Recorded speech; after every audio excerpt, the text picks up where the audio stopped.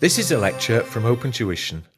To benefit from the lecture, you should download the free lecture notes from opentuition.com. So let's go through and have a look at the topic that's all about integrated reporting.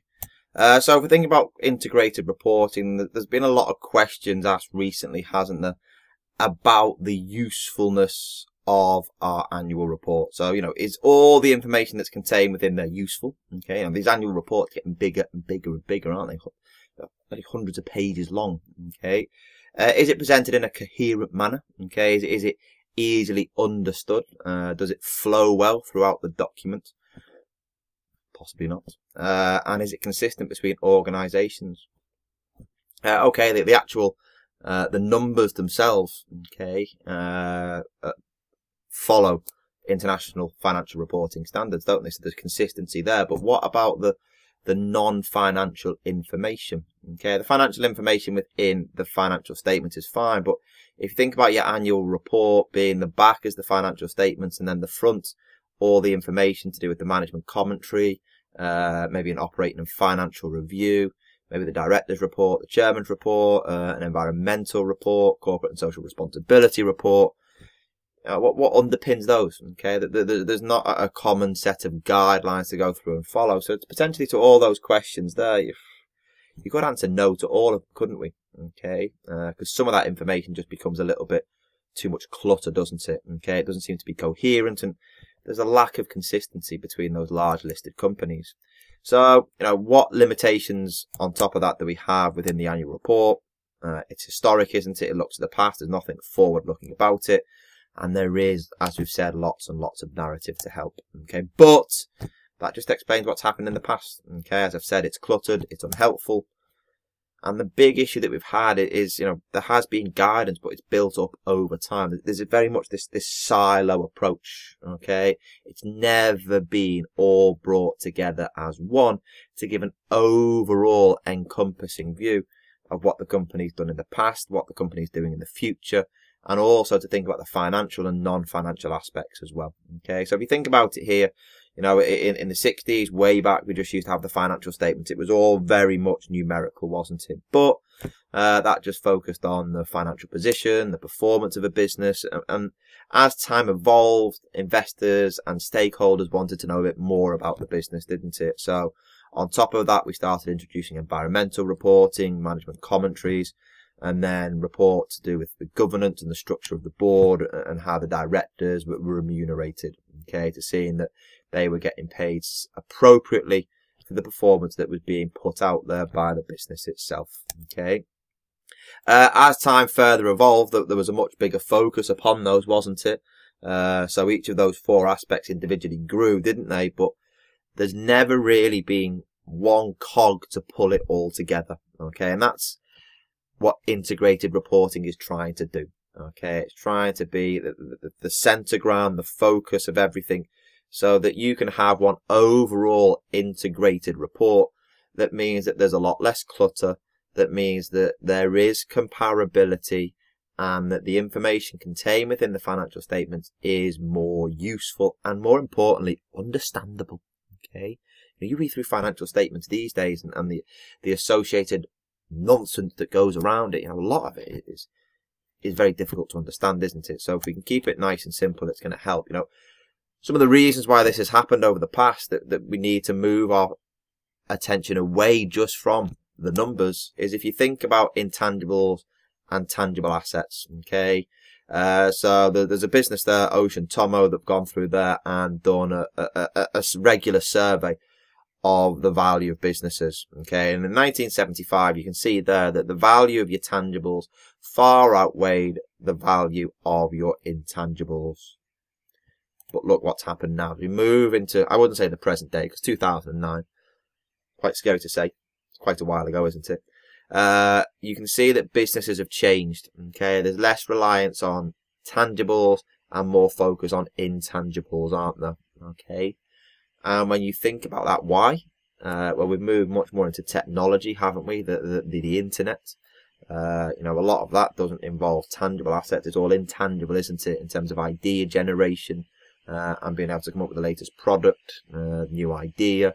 new ways of presenting things. You know, at the moment, Facebook have recently launched Facebook Live, haven't they? Okay. Again, that generates wealth, generates value for the business. It's another intangible asset. There's nothing tangible about it. Okay. So the issue that we've got there is the accounting for intangibles. Yeah, we have IAS 38 and we know how to account for them, but there's a lot of intangibles that don't exist within the financial statements, do they? So all of a sudden there's a huge portion of a business that is not being accounted for and not visual to the users of the accounts. So we need to do something about it, okay? And that's led to a lack of confidence in your annual reports. The ACCA have previously done a study understanding investors' directions for corporate reporting, and that found that a good proportion of directors, okay, or I should say invested, has lost faith in financial reports. Okay, the global financial crisis of 2008, there's huge write-offs of all these financial assets. We have now done something about it, haven't we? We've developed an accounting standard that begins to look at the impairment of financial assets, and it's a much improved standard, but it was only after things had happened that we began to do something about it. Okay, people don't have the confidence that they previously had in your company reports. Likewise, as well, all the research is being carried out that has shown that the use of the accounts aren't just predominantly the shareholders, there are other stakeholders as well. And the other stakeholders aren't just concerned with the financial performance, they're thinking about integrity-based issues, so more focus towards environmental reporting, more focus in terms of where businesses have generated their profits, in terms of what has been used within the business to make it successful, and how we have used the finance within the business, wanting a little bit more detail about the business's operations. So the solution is this integrated report, prepared or not prepared, we prepare the integrated report, don't we? But the International Integrated Reporting Council are the folk behind the framework. Okay, and what we need to be able to go through and do is understand what an integrated report is and what is contained within that framework.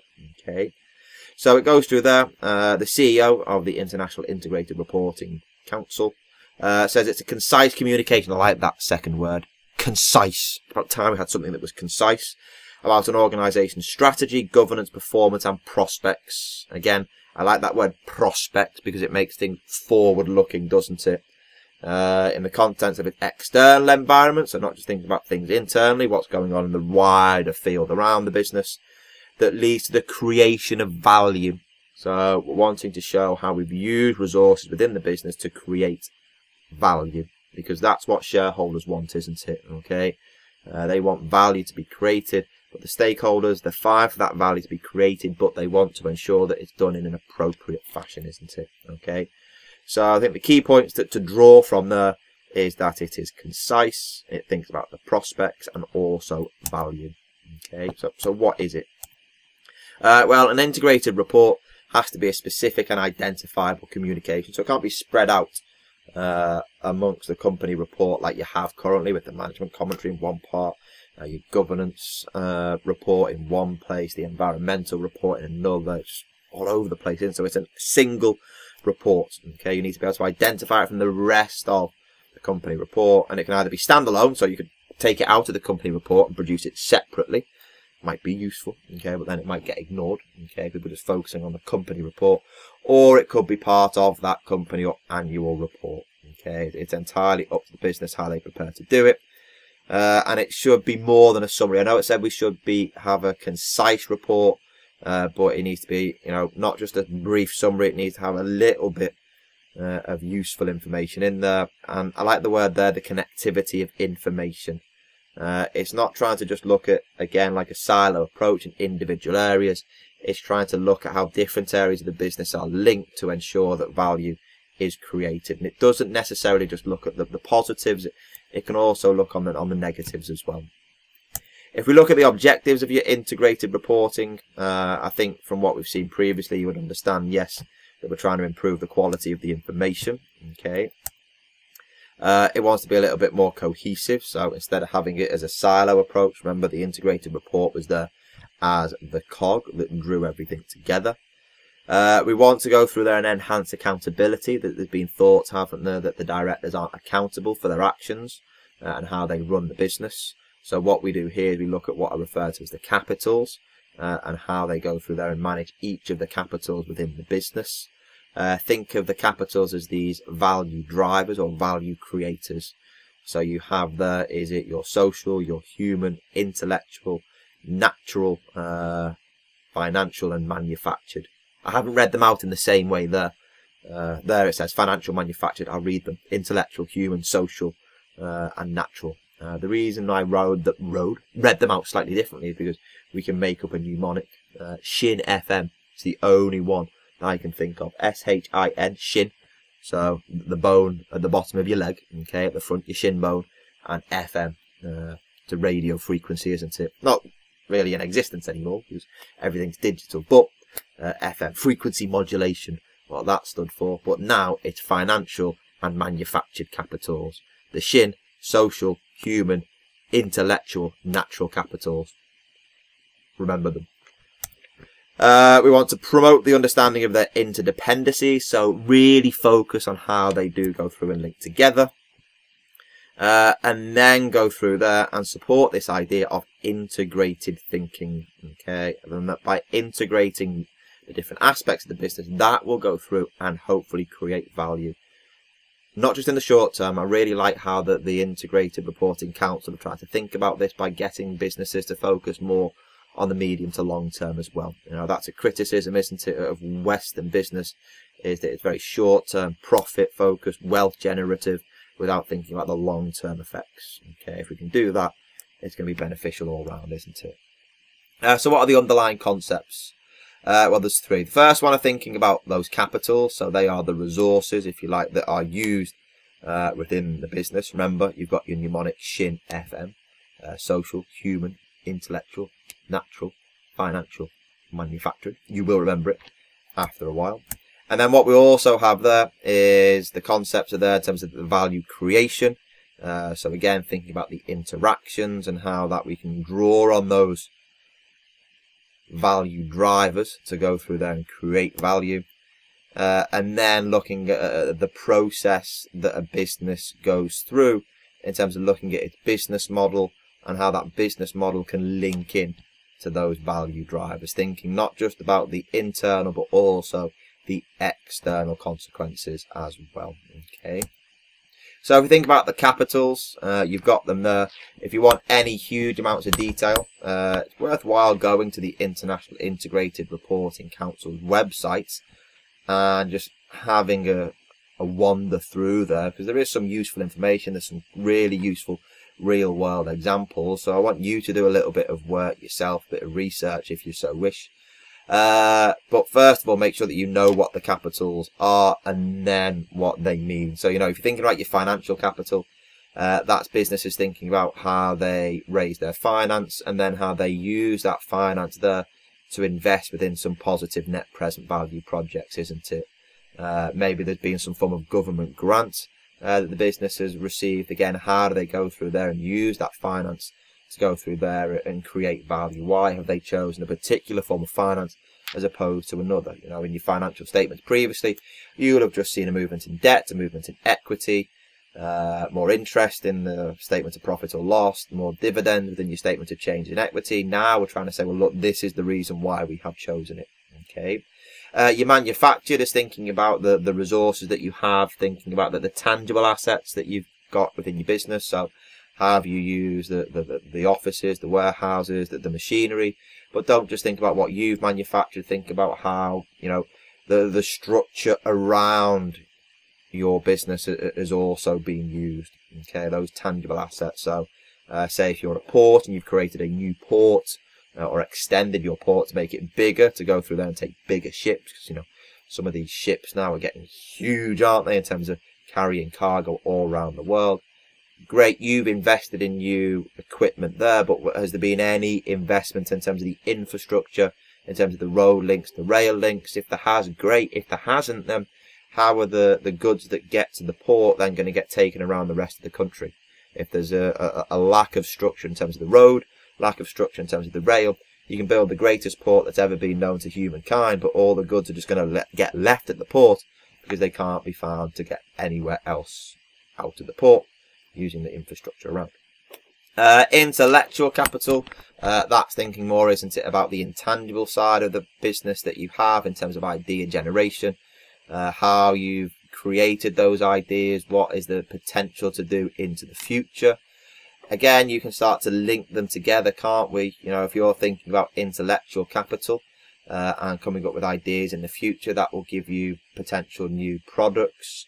How are we then going to go through and raise the finance for that new product? It's very difficult, isn't it, to be creative and then have the confidence of investors in your creativity to take the money from the investors to invest it in that idea. You have to really convince the investors that it's a worthwhile investment, don't we?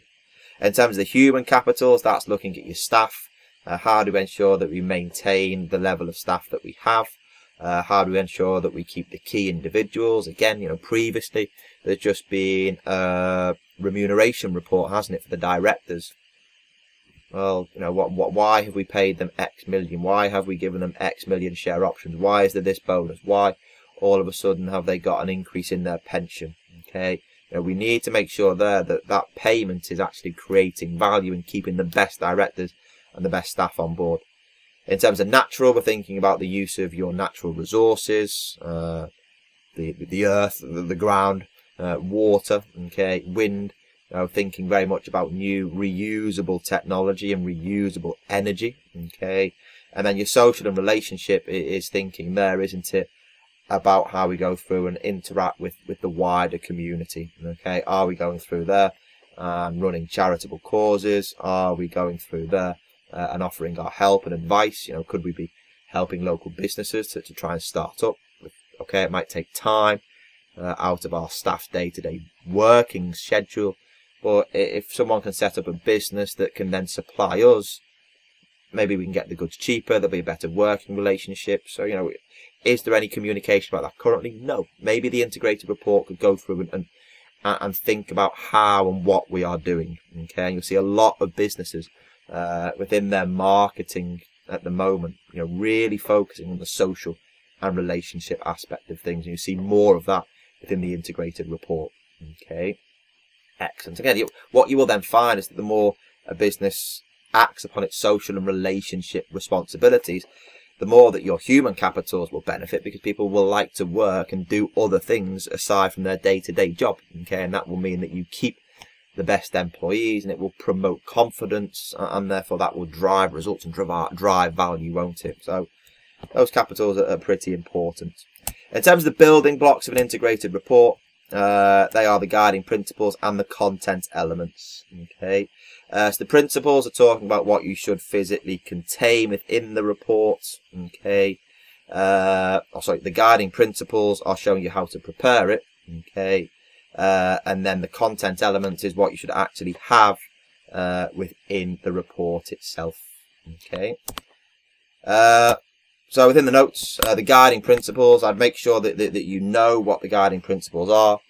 In the notes, we've listed them out. We just go through here and just expand upon them a little bit further.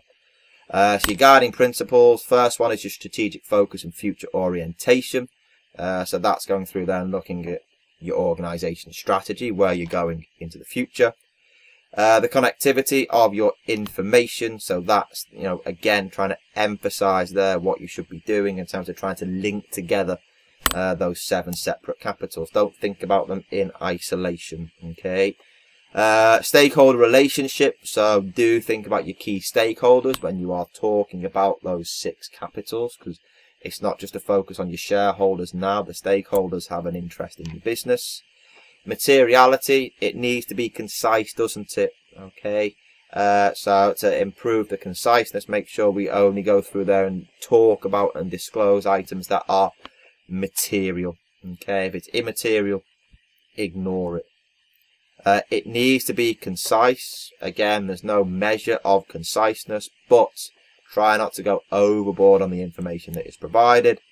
It needs to be reliable and complete. If it's not reliable, do not include it. If it isn't complete, make sure it is categorically stated that it is incomplete. For something to be reliable, we need to focus, as I said earlier, on not just the positives, but also the negatives. And then there needs to be consistent. because if it is consistent, so what you do this year is the same as what you do next year. So you've got those capitals. Don't chop and change the ones that you report. You don't have to report on all of them.